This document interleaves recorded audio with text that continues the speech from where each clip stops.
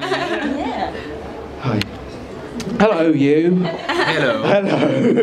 You're very friendly.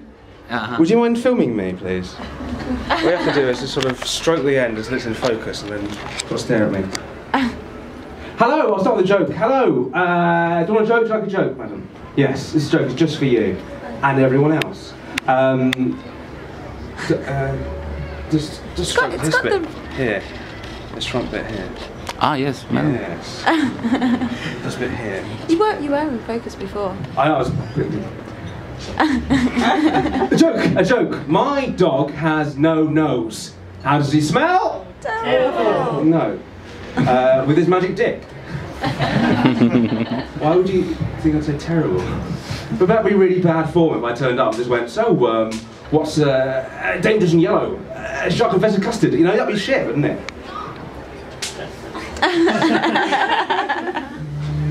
What's dangerous? No, I'm going to do that. So, are you a couple? No? Are you friends? Are you a couple? Yeah. You're a couple. Hello. What's your name, sir? Dave. Dave. What's your name, madam? Sophie and Dave. Lovely couple. Have you met each other's parents? Yes. Yeah. How was that experience? It's alright. All right. You sound like you're laughing. Why are you laughing? What happened? Nothing happened. Nothing happened. You said you sure? Yeah. But it was quite an intimidating experience. Oh yeah. Oh yeah. No, it was a very intimidating experience. Why are you giggling so much? It's like did you try and kiss her dad? No. No. Okay. Fine. That's fine. Well, all I was doing there was just I was talking about couples and stuff because I had a really weird experience when I had to meet my now ex's parents. I was trying to impress him, trying to be like a big alpha male sort of thing. So she was like, I can protect you, your daughter. But of course, I'm I've got to say it, a fat cunt.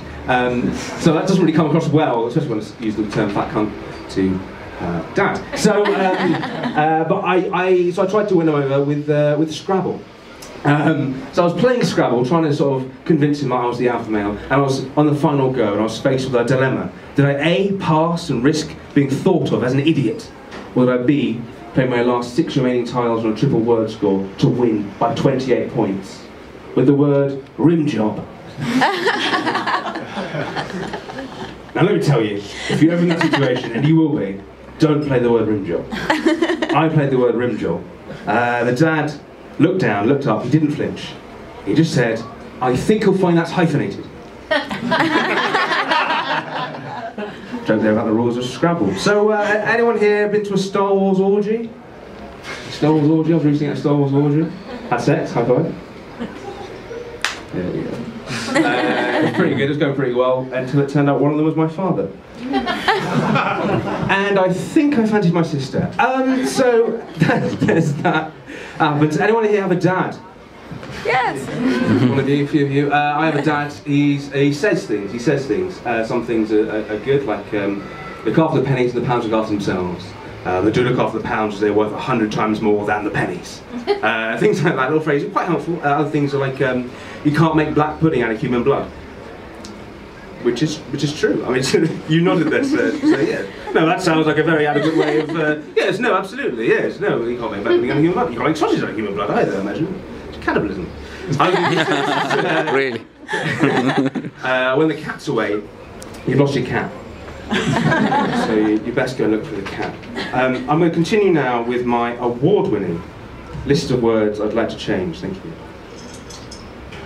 The word palindrome is a word describing a word which can be read the same both forwards and backwards. However, the word palindrome is not a palindrome. I propose to change the word palindrome to palinilap. The word onomatopoeia, which describes a word which is spelled as it sounds, is not spelled as it sounds. I propose to change the word onomatopoeia to OE, spelled O-E. The word acronym I like, however it should not be the word formed from the initial letters of several other words. Acronym is a word of strength, so I propose it should mean strong strength, as in a man punched him in the face with acronym. There are too many vowels in the word consonants. I propose to change it to consonant. Similarly, there are too many consonants in the word vowel. I propose to change it to OE. The new words OE, meaning letters which are not consonants, and OA, meaning the words that spelled as it sounds, are too similar. I propose to change the word OA to AYO. And similarly, OA should become the word formerly known as OA, spelt O-E. Thank you. The words gonorrhea and diarrhea are too similar. I propose to change you to front rear and rear rear. That is the end of my list of words I'd like to change. Thank you. So, anyone else here have been single? Ever been single? You said you've been single? Well, what was it like, this experience? Are you single now? Do you want? Are you looking? No. Are you? Sorry. You usually don't really talk to people before this bit because I don't do this joke. It's not based around you. But when I'm single, I like to masturbate quite a lot. That's why I didn't want to, insinuate. But did anyone else here masturbate? Anyone else here ever masturbate? None of you? You're all a bunch of lying wankers. Yeah, no, I like to masturbate, but what I do, this is a bit of a tip in case you are in that sort of situation. So what I like to do is I look to, sometimes when I'm masturbating, is I sit on my hand until it goes numb. So that way it feels like I'm sat on someone else's hand.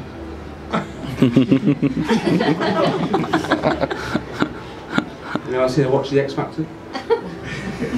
Not while masturbating, we can leave that aside, that's gone. That moment's gone. The X Factor, I find the X Factor weird. I'm sorry, I should explain, I'm doing a documentary for my PhD, and it's about me trying to change the world, and I'm doing it through stand-up comedy. Yes, that's right, your taxpayers' money is going to good use. But no, so one of the things I really can't stand are these sort of talent shows, where these sort of people go on stage and they want to be famous, and they want to sort of become something with their lives, and they sing songs, and they're judged by their talents for how they look and how they, and it's kind of weird sort of experience. It's all very manufactured and manipulated.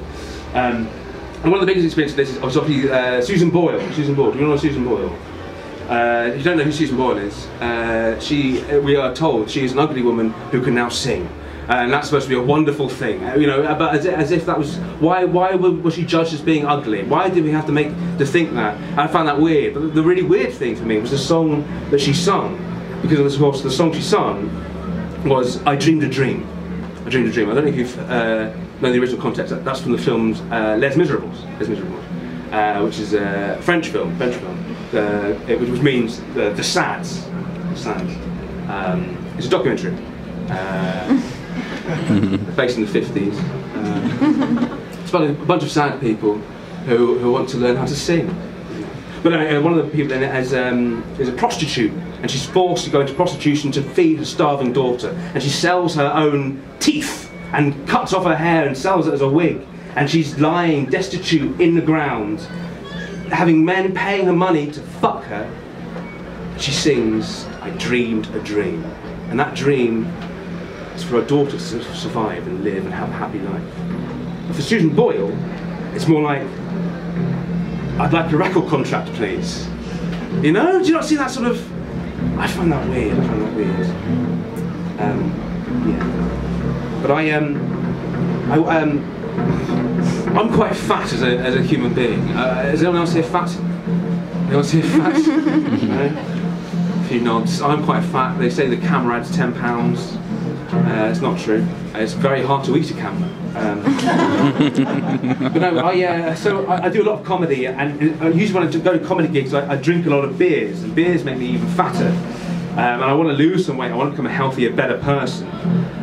Because I remember growing up, I've always been fat. And I went to a dietitian once, and the dietitian said to me, don't worry, it's just puppy fat. It's just puppy fat.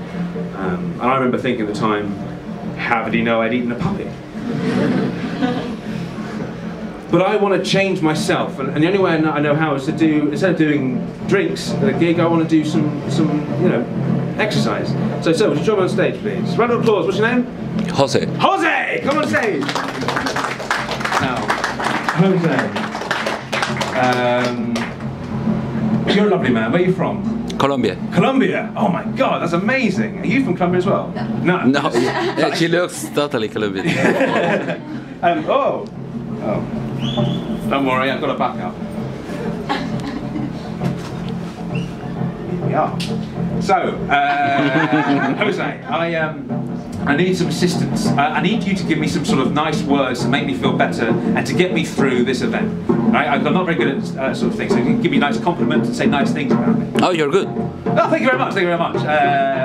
that now I don't respond to compliments well or drumming. I need you to shout abuse at me, otherwise I won't be able to do it. I'm a lazy twat, essentially, and I need people to tell me I'm fat and horrible and a poor human being, otherwise I'll never get better. Is that okay? So would you all shout abuse at me while I do some exercise? Is that okay? Yes? Come on, I said, is that okay? Yes? Yeah. Right, say something horrible to me. Come on! Something terrible. Tell me I'm horrible. Tell me I'm a troll. Tell me I'm a hairy twat of a human being. Tell me I'm a furry ball of shit and poo. Come on, madam, tell me something horrible. Oh, you're ugly. Oh, yes, come on, yes. Ugly as sick. I'm getting better than that. Someone else, go. What did you say? What did you say? Fat bastard, come on, yes, come on, I want more, give me more. Come on, somebody, abuse me. Somebody, abuse me. I'm not going to get fit if you do this. Come on. So you hate me. Oh, I hate you too, thank you. Come on, somebody else. Say something horrible, am I doing okay? Huh? Am I doing okay? I'm doing two things, sorry. Someone abuse me!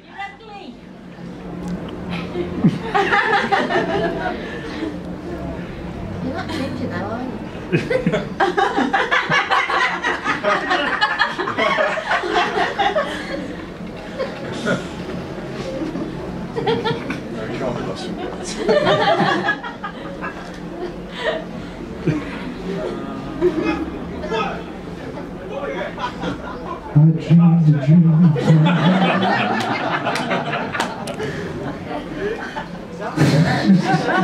Thank you very much. Thank you very much.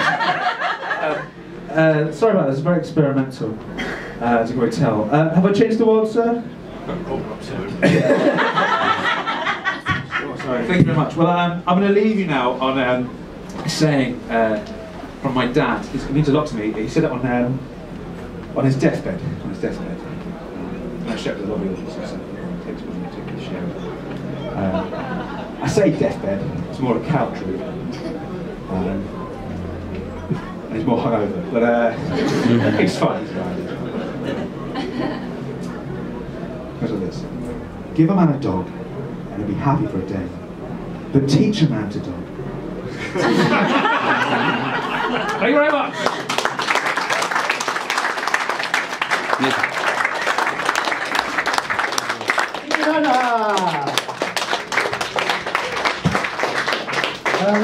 That's the Edinburgh Revue.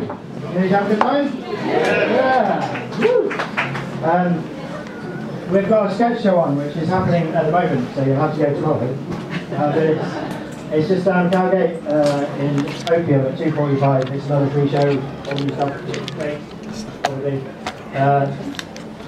Eddie O'Dwyer, who's just before Richard, has got another show called Please the Crowd, which is at 7:35 in Chiquito, on over the other side of town.